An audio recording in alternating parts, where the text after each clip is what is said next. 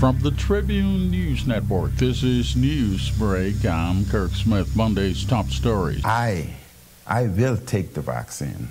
I will urge family and friends to take the vaccine. Prime Minister Minnis in his national address to the country yesterday outlining the next step in the ongoing fight against the spread of the coronavirus for the country.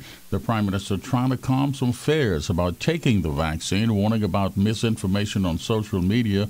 He told the country the vaccine is safe and it's the way out of this pandemic. By getting vaccinated, you will help the country to return to a greater level of normalcy. By getting vaccinated, you will also help our economy to recover faster. When a large percentage of Bahamians are vaccinated, we will be able to responsibly open up even more. More economic activity will be possible, leading to more jobs, more working hours, more family income, more small business activity, and a return of more tourists in the months ahead. The Prime Minister again urging residents not to let their guards down. He says despite the vaccines, we are still not out of the woods yet with this. This is Newsbreak from the Tribune News Network. Latest corona numbers still holding steady despite a 34-day total for Friday. That included 16 persons who tested positive at a workplace in Cat Key and Bimini. Health officials are concerned about that.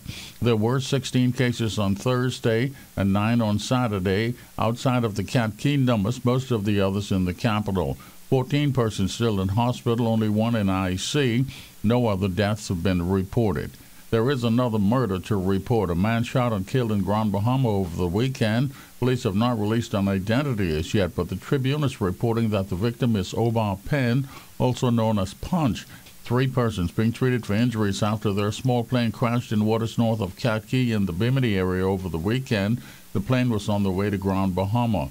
BPL says an engine at one of its plants tripped, and that led to the weekend outage here in the capital. The restoration process has been completed. 28 fishermen, 15 Bahamians and 13 Dominicans taken into custody by the Defense Force in the area of Anguilla Key. They are suspected of fishing violations and have been turned over to police and immigration. Details of the day's top stories in the Tribune newspaper on the streets first thing in the morning. Stay up to date online at Tribune242.com. Now the Tribune's AccuWeather update, a service of insurance management. No systems in the area now. Partly sunny and mild today. Highs from the upper 70s to low 80s. 78 at Freeport, 79 in the capital, 81 at Matthewtown. Caution flags are still up for boaters. Winds getting up to 20 knots. The seas up to 6 feet over open waters. Next tide is a low around 10 this morning. Next high about 4 this afternoon. Turning partly cloudy tonight. Lows from the low to mid-70s. For complete weather information, check the Tribune's weather page. For your insurance needs, you want to call Insurance Management. They wish everyone a safe and prosperous year. Give them a call today for all of your insurance needs. They offer a wide range of insurance products. With more than 40 years in business, nobody does it better than Insurance Management.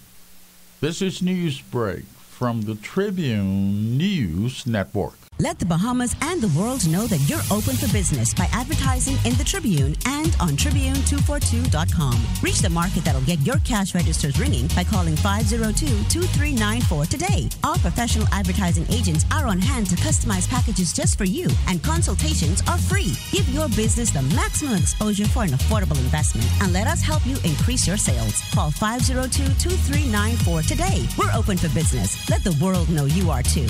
The Tribune, the People's Paper, biggest and best. Monday's World News headlines: another coronavirus milestone for the U.S., and it's a grim one. They're expected to pass 500,000 deaths from the virus today. U.S. President Biden will take part in a candlelight vigil later today to mark that. But there is some good news. As vaccinations continue across that country, the infection numbers are down more than 70%, and hospitalizations are down almost 60%. U.S. health officials are still concerned about the variants, though. No turning back for the citizens of Myanmar. They staged another nationwide protest against the military takeover there over the weekend, and they're now planning a nationwide general strike. There's no back down from the military yet, though. Tribune's gas tracker prices to start the week: Shell $4.37, Esso $4.39, Rubis $4.39 per gallon in the capital.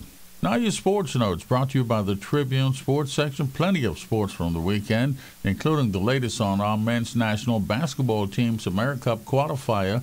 Not pretty. You want to read about that in the Tribune Sports. There's a swimming update from the Barracudas Club. Find out who won the Australian Open tennis singles titles. And some familiar names there. And the latest on the NBA, Buddy Hield and the Sacramento Kings, now 12-18 on the season after a loss in Milwaukee yesterday. He had 13 points in that game. For all of your sports details, you want to check the Tribune Sports section. Everything you need from the world of sports you'll find in the Tribune Sports. And that's your news break. Details of the day's top stories in the Tribune newspaper on the streets first thing in the morning. Stay up to date online all day at Tribune242.com.